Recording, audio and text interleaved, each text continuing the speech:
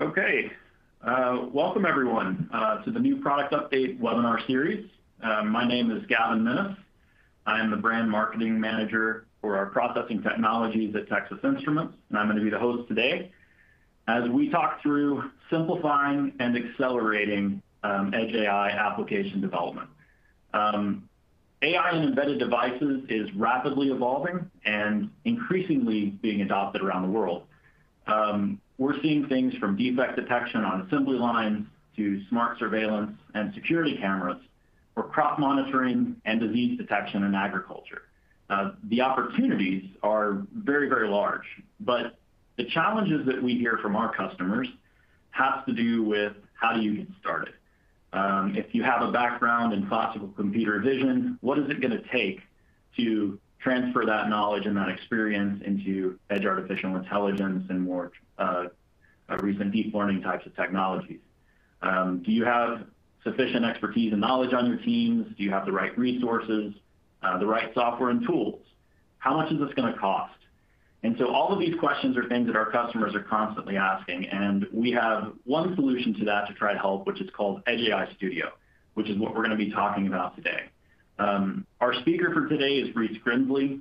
Reese is a systems and applications engineer, and Reese is actually someone who has played a pretty significant role in helping us get our demos built out using the Edge AI Studio tools that we're going to cover today. A lot of these demos we were using in our embedded world participation that we had here in March of this year, where we announced Edge AI Studio, and we also introduced our new AI vision processors, the AM6XA family.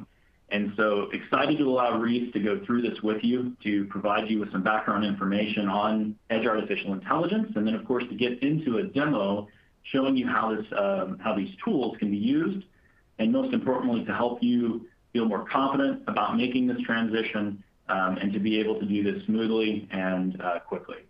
So we'll go ahead and get started here quickly. We've got about a 20-minute presentation that Reese is going to go through, and then we'll get into some Q&A at the end, around 10 minutes or so. I do encourage everyone to use the question and answer chat box that you have before you. I'm going to be monitoring that myself. I'll do my best to answer a few questions throughout the presentation, but we'll certainly make sure to address everything, give Reese the opportunity to give you some of his technical expertise here at the end. As I mentioned, there's a live demo here. This is all about Edge AI application development tooling, and we really believe that coming out of this presentation, you're going to have the confidence and the capabilities to go ahead and start experimenting with these tools, actually putting them to use.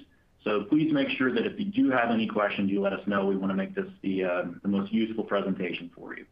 So I'm going to go ahead and turn it over to Reese, who can get us started with the presentation. All right. Thanks for the introduction, Gavin. Appreciate it. Let's get going. So some of you may already be familiar, but I'll go ahead and kind of describe, basically what is Edge AI? What is deep learning? Excuse me, sorry, I seem to have lost an animation on that slide. So generally, we can kind of look at these as AI, machine learning, and deep learning is sort of subsets of each other. So artificial intelligence is what we'd consider using sort of human-like intelligence to solve tasks with the computer. How do we generate algorithms that will help computers view the world that we do? And audio and vision are kind of two of the sort of core application spaces for those. Going in a step deeper, machine learning is using algorithms that are specifically trying to find patterns and ways to solve problems by using data, taking lots of data and using those as the basis for how they'll solve problems. And then deep learning, which is a step further into that, is using very, very large algorithms to do this. And it usually allows us to use more raw data input, like just a kind of stock RGB image, or even just a stream of audio samples. And to do this, we generally have very large models that require a lot of data so that we can tune a lot of parameters. And using machine learning and deep learning does have some pretty significant advantages over classical computing. And I'd call classical computing sort of like specifically written algorithms where you're using if statements and for loops and sort of generic structures to make the algorithm run. In contrast, machine learning is using kind of general purpose algorithms where all those parameters need to be set by using the data. So these machine learning algorithms are more scalable since they can solve a variety of tasks without requiring you to learn how to specifically code those. They require less R&D effort. This is a really hot topic in research, so we see that burgeoning a lot so that you can use a lot of these models and tools without sort of developing themselves yourself. And generally, machine learning and deep learning are more accurate. That's really the basis for why these topics are getting so popular. And applications for this are pretty widespread and increasingly so. I think one of the main spaces that we've seen this start out in was driver assistance or ADAS. We also see this, as Gavin mentioned, in machine vision and defect detection, where you have products coming down an assembly line very quickly, and you need to determine whether there's something wrong with them or whether they need to go into separate bins or so on. We also see this in security and home automation cameras. In surveillance, you can have hours and hours and hours of footage, but turning that into something you can act upon, like just a few quick seconds of, oh, that was the interesting thing we need to look at, like an intruder trying to jump in the window, machine learning can help with that. And the same is true for speech recognition and text analysis. We see these large language models like ChatGPT becoming very popular. Those are also an example of AI. So as an example problem, what I'm going to be talking about is specifically in the space of vision, and that's for automating a checkout scanner.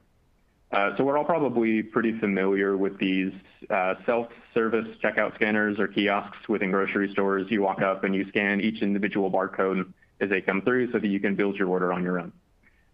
So we could take that a step further in automating it by having a camera look down, recognize everything in a singular shot, and fill in that receipt. So using deep learning for this is going to be a lot easier to implement than a custom algorithm, and it's probably going to be more accurate or robust, assuming that you come at that with the right kind of data. And so to solve this problem, we need to collect some data, take a bunch of pictures of these sort of scenes, train a model offline, and then move that trained model onto an embedded platform so that we can run inference locally. So I mentioned something here, and Gavin did too, about running locally at the edge. That's basically where we're running all these applications instead of being on these almost infinite compute server platforms, but running them instead on embedded processors or microcontrollers. And this has several benefits. One of the ones that we see often in sort of time-critical or safety-critical applications is that it has reduced latency. We don't have to worry about the network being slow or even going down. For applications like surveillance, privacy can be pretty important, keeping that data where it is on the device that it's collected on. There's also no cloud compute or network costs, and we're also seeing a lot of support from embedded vendors, making it possible to run these, what I said, very large models, actually really, really quickly at the edge where the data is being collected, so we can get AI models running at 60 frames per second. So coming into this, edge AI can be kind of intimidating. It's a new space. Not everybody knows exactly how to work on this. And it can be pretty intimidating for a few different classes of users. This isn't every single type of user that would try to get into this, but I've kind of broken it down into three sort of buckets where we have the very experienced embedded engineers, data scientists who are used to working on cloud compute, and then your hobbyists who are going to be working on this sort of in their free time. So for embedded engineers that have been working on this for, say, 10, 20 years, they'll see edge AI as a divergence from traditional signal processing. We're using some sort of generic, almost black box model to solve problems instead of something that they can go in and kind of tear apart where decisions were being made in the algorithm. And that can be kind of, that can be scary for some people. It's sort of going into the unknown. They also see that the topics and tools are rapidly changing. This has been a rapidly evolving space with lots of research papers coming out in the past decade that show different methods, and it's just changing so quickly that that can also be intimidating, whereas generally embedded topics tend to evolve fairly slowly. And for the errors in deep learning accuracy, that's pretty similar to what I was mentioning with the divergence from traditional signal processing, and we can call this topic sort of explainability for an AI model. For the data scientists and AI experts, people who are experienced with those sort of infinite compute cloud platforms, embedded is very different because it does have very constrained resources. You have to make a lot of trade-offs. You can't get infinite compute. You have to work with what you have. And that may mean sacrificing some accuracy. It may mean sacrificing some performance as far as how quickly it runs. And this can also be frustrating, and the tools for finding the optimal performance can be fairly difficult to work with for some vendors, and they're usually vendor specific as well. Every embedded vendor will have their own tool for turning their sort of cloud compatible model into something that runs on the embedded platform. And then for the last bucket, people who don't have as much time to commit to this also need a straightforward path so that they can get started. They need to know how to use the hardware and the software, see some examples, or see community support like online forums, where they can get a sense of how people have used this before and reproduce it on their side without too much difficulty. So to answer, or rather get around some of these barriers, what we've been working on is something called Edge AI Studio.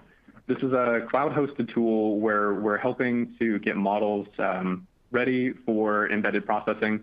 We can analyze models. This is the Model Analyzer is a tool that we've had for a while, where you can go in and kind of see some benchmarks on a lot of popular state-of-the-art models.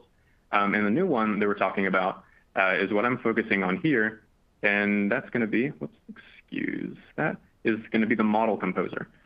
So this is how we're going to be building the model, where we collect data with or without the device.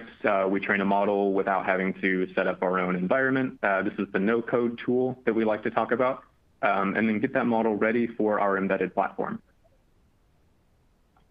So before I get into that, I want to go back and kind of answer one of the questions that I mentioned before, and that's that deep learning requires a lot of data. So deep learning models will be tens or hundreds of these kind of computation layers, and that's sort of the structure of the deep learning model, such that it has millions or billions of parameters that we need to set. And that requires a lot of data, usually. 10,000 data samples, like 10,000 images, is probably a fairly small data set for training from scratch. But that's not explicitly necessary. So there's something called transfer learning, and that's how we can make this problem less impactful. So the original model can be trained from scratch on something that's very, very large, like a kind of stock data set like ImageNet or COCO. And it can basically learn how to set a lot of the parameters at a course level before we go in and we fine-tune it or retrain it with a smaller data set to solve a specific task. So considering that automated checkout example, we could train, the basic network on 1 million images. It could learn what circles and squares and edges and some basic structures look like within the imagery. And then we can go in and use 50 to 100 samples of data to retrain it such that it recognizes apples or oranges or soda cans or bags of chips. So I mentioned that because transfer learning is exactly what we're doing within the Model Composer. This is our no-code AI tool that's aimed to get you up and running with an end-to-end AI develop environment using only the cloud. Again, no code, no setup for your own environment. And for what we're using right now, we're doing transfer learning on some pretty popular state-of-the-art models called the YOLO X family. And we can target a lot of applications here like machine vision, factory or warehouse automation, agriculture, like Gavin was mentioning, pretty quickly, especially for proof of concept. So with that, I'm actually going to switch over to do a little live demo of the tool so you can get a sense of what it actually looks and feels like. So bear with me while I swap over to this. Let me just make sure that I'm seeing it correctly. Hey, Gavin, can you confirm that this is showing? Let me take a look here. I'm still in the live view seeing your PowerPoint. Okay, hold on. Let me try that again.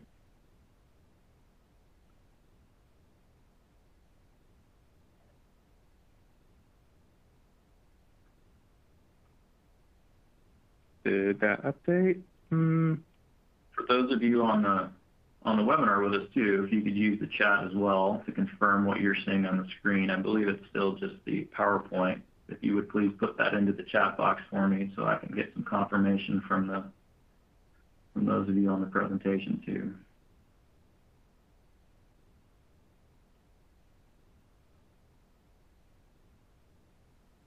Okay, apparently I had it for a second and now I don't. I'm sorry about that.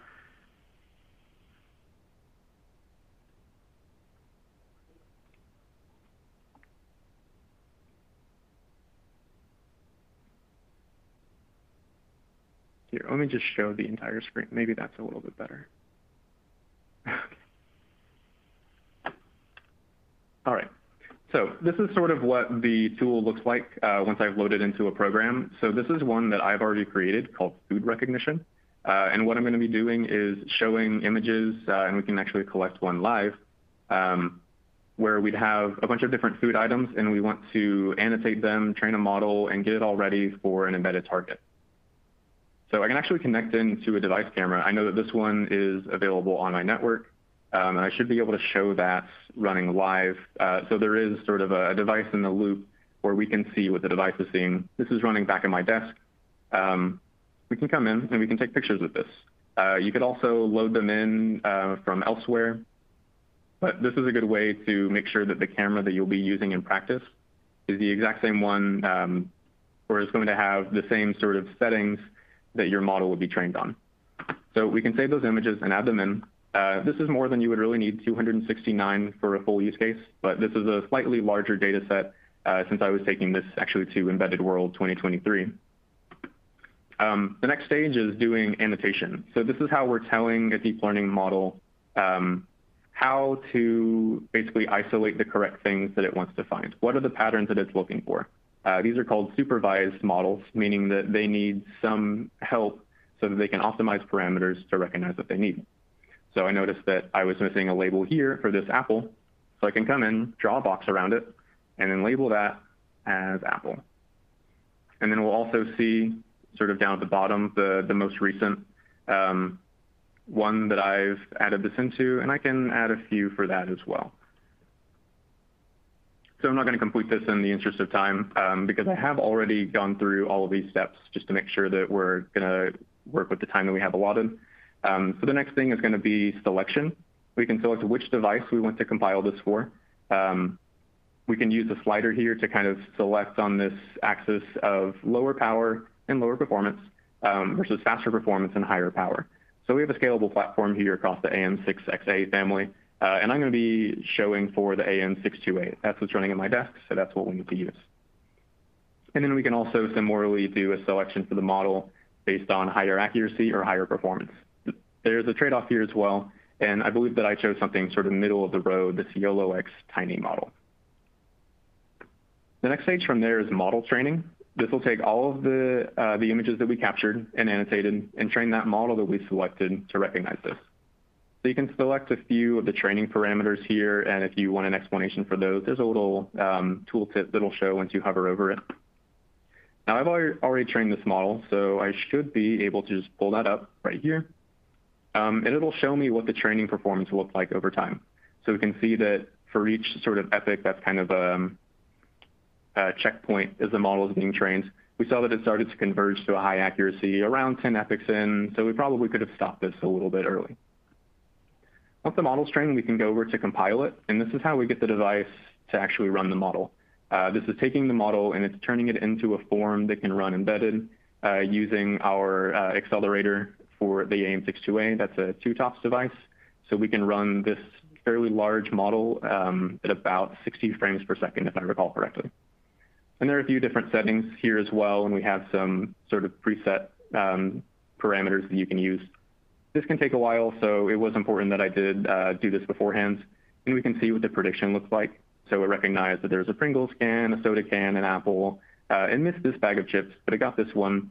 So it's not 100% perfect, but we can at least get a sense of how well it trains and is running as sort of an early evaluation.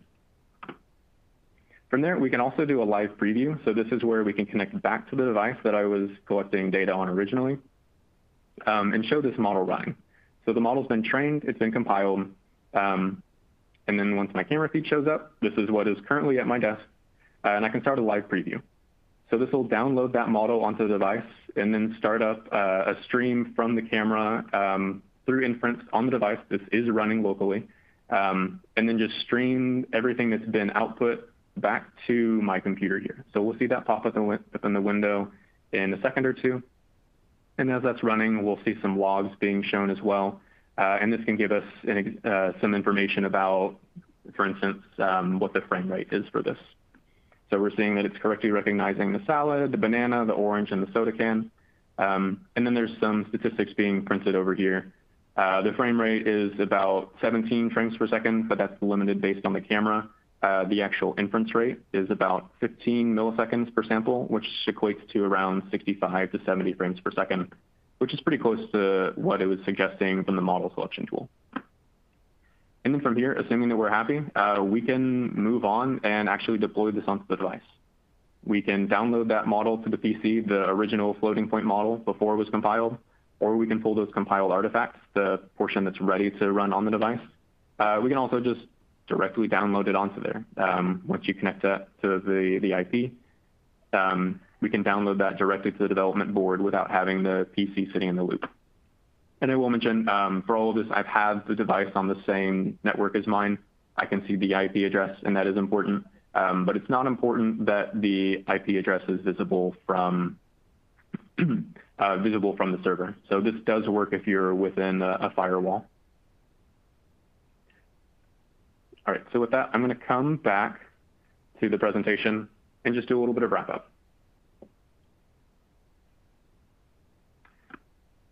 So from here, I'm going to set the onus on everyone on the call. So go on to Edge AI Studio and build a model. Pick a simple problem to solve and build a proof of concept. It can be something simple like recognizing whether your dog is on the couch or not if you're not at home and you have a naughty dog. It can be birds attacking your garden. I know that Gavin has had similar problems before. Or if you're productive yet lazy, you can recognize if your boss is approaching your desk or not and give you a little warning signal. So to do that, you'll need to take 20 or 30 pictures, load that into the model composer. You don't actually have to have a device to do this portion. And then select the model that you want to train it for. The simplest is going to be a classification model, and that's just meaning that you tag each image with what the sort of dominant thing in the image is. Is the dog on the couch or is it not? I showed an object detection model where we can recognize multiple things at a time, but it's not crucial. From there, you'll train and compile the model, and then run live inference just to see how it performs. And once you have that proof of concept, then I'd suggest getting an EVM like one of these AM6XA SoCs. The AM62A is on the lower end of that spectrum in terms of performance and cost, and the AM69A is at the top of that spectrum with a couple of devices in between like the AM68A and the TDA4 VM. At that point, I'd recommend you go on beyond the proof of concepts and really start building the application.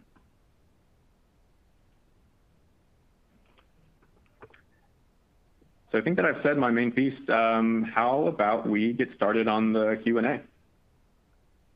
Yeah, what kind of questions do you have? Thank you, Reese. Appreciate that. Great presentation.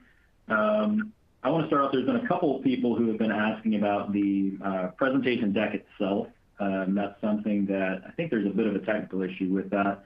And our technical expert has said that everybody can check back later today to try to access that deck.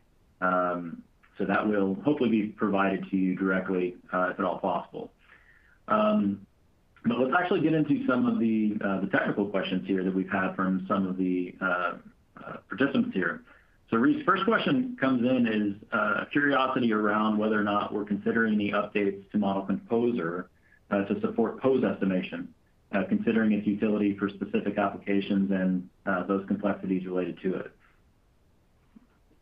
Yeah, that's a really interesting one. I think pose estimation is a very interesting use case. And for those who don't know about it, basically pose estimation is sort of a human-centric task where you're looking at how a human body is sort of oriented. So we might have a couple of points that recognize like where my eyes are, where my mouth is, where my shoulders are, hip points, feet, and so on.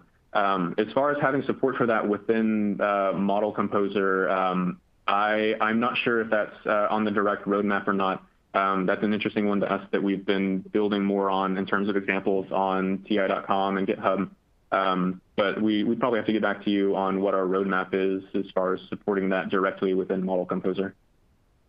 Yeah, and I would just add to that, we definitely are highly committed to this platform and to these tools. And so the feedback that we can get from all of you on the experience that you have with this and recommendations on future improvements is highly valuable. So as you do kind of dive deeper into this, being able to provide that feedback through our forums and through other communication means definitely encouraged. We appreciate that. So Reese, another thing that's coming through is just on the excitement around the no-code piece. I think seeing the GUI tool and being able to actually see the usefulness of not having to write code as you're developing out these models is appealing. How far does that extend? Is the entire application development no code, or is it limited to the models themselves? Good question. Yeah, so that is isolated to the model development itself. So ideally, once you're done with Edge AI Studio, you have a model that can run on the device. You don't have to write any code to get that model trained or compiled for the device. As far as building a full application around that, yes, that will require some coding. I think the simplest way that we can get started on that is using like a Python application. That generally performs about as well as something that's generally considered more difficult to program, like C++. There are multiple options there, yeah, but it does require some actual coding to get a full application running. Okay, what I will mention for that as well is that we have a quick tool called Edge AI GST Apps that actually comes within the kind of Linux development kit that you can start on for development on the EVM boards. And what that does is it makes it easy to kind of set whatever input you want to use, whether it's a camera or a video file or just a set of images. And that will construct what's called a GStreamer pipeline, so that you can have this data go through multiple processing nodes that are necessary for a deep learning inference sort of application, as well as outputting to a display without requiring you to do more than change a couple of lines in a configuration file. And those are actually really flexible. I use those a lot myself for both simple demonstrations, doing proof of concept, making sure that models are running correctly. They're a pretty powerful tool. Thanks. We've got another good one that I think we need to address as it relates to our product offerings as well. Questions coming in asking about whether or not this is supporting image processing exclusively right now, or is there any other support outside of image processing? That's a very good question. Yes, we are focused on image processing right now. These kind of AM6XA processors are very vision optimized. They have basically all the hardware accelerators to do vision tasks. They have ISPs, they have lens distortion correction engines. Some of them have stereo camera hardware support. But what we don't have is a lot of the time series models right now that are making use of the accelerator. Although those can run on the CPU themselves, we have a lot of open source runtimes like TensorFlow Lite or ONNX runtime. So if you have a model in one of those formats, then you can run those easily on the CPU, and you don't even actually need one of these AM6XA processors. You could use something more like an AM62X that doesn't have the AI acceleration. But most of our optimizations have been around vision just because the models are so much bigger and so much more complex.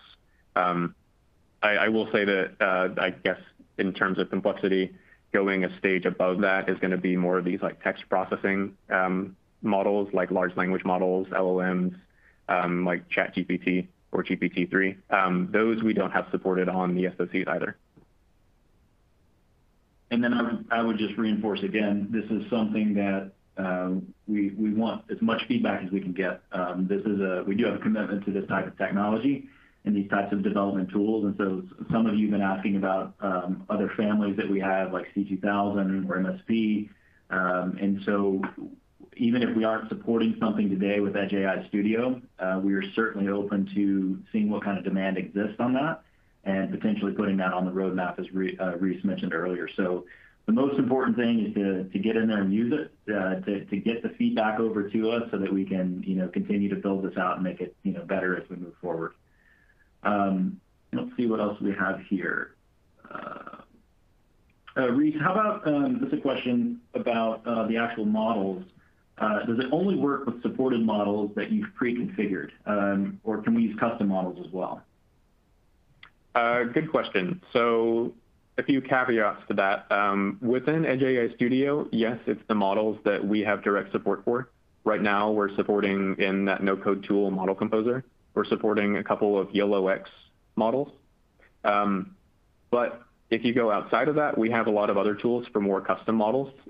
Like there's a GitHub repository called Edge AI TIDL Tools, and that can help you compile a much more custom model to run with the accelerator. And really the only limiting factor there is making sure that the sort of composition of the model, the layers that compose it, are using sort of supported operators for our accelerator. If it's not fully supported, then some of that can kind of fall back to ARM, and there's a bit of a performance penalty. But the answer is yes, we do support other custom models outside of Model Composer at the moment. All right, and I think another question that should be addressed has to do with where the boundaries are drawn for when hardware is needed. And so what Reese presented here had to do with Edge AI Studio as a complete suite of tools, and there's both the Model Composer and the Model Analyzer. And so Reese, if you just kind of go back through briefly a summary of what each of those is delivering, and then at what point would external hardware, physical hardware be required? Because I think one thing we want to make sure customers understand is what can I literally go do right now today. Edge AI Studio is a free tool. Everybody in here today can go to dev.ti.com, dev.ti.com/Edge AI Studio. And you can get started with these tools right now. But I think clarifying what those tools are doing and then when do we want to bring in actual physical hardware, just to make sure that's clear. Yep. I'll answer this last question before we wrap up. So the hardware required to use these tools does not actually require any hardware. So the Model Analyzer tool up here at the top, that one's unique because it connects to our own server farm, and what we call our server farm is actually a set of EVMs. We have a server rack that's basically full of AM62As and TEA4 VMs and so on, and you can connect to that through basically this Jupyter notebook. You can write Python code and use some of our pre-written Python code to run on those devices and see how they perform. You can see what the performance is going to be without actually having the hardware in your hands. And that's actually a really helpful thing for a lot of people, especially since it avoids having to do any setup on your side. The Model Composer can also be used without having hardware. I think that it's nice to use with hardware since you can see how well the model is performing, but it's not explicitly necessary. You could take photos on your phone or with your webcam, load those into the tool, annotate them, train, compile the model, do everything basically up to that last portion, that last page I showed on Model Composer, without having a device. It's only after that point, once you really want to see how it performs, like in your hands with, say, a camera showing live input, at that point you would probably need to have an actual EVM with you. Perfect. Well, I think that we're going to wrap it up there. Reese, thank you again for your time and for this presentation. Thank you to everybody who is on the webinar with us. We hope this was very exciting and useful for you. We definitely will go through all the additional questions and just make sure that everything was answered. And if not, send out a follow-up there. And of course, we encourage everyone to use our EDE forums as well, or if you have a contact already at TI, sales contact or marketing contact, make sure to reach out to them as well. We'd be happy to communicate with you more about this and answer any additional questions. So thank you all for your time, and have a nice day. Thank you so much, everybody. Goodbye.